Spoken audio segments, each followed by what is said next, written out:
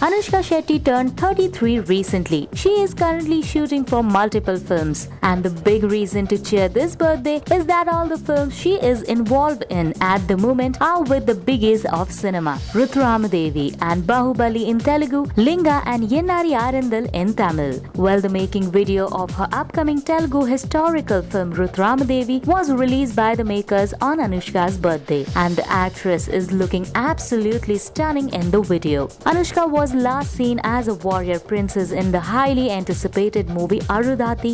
She plays the role of Rudhramadevi, the queen of Kakatiya dynasty, in the movie Rudhramadevi, which is slated to release in December 2014.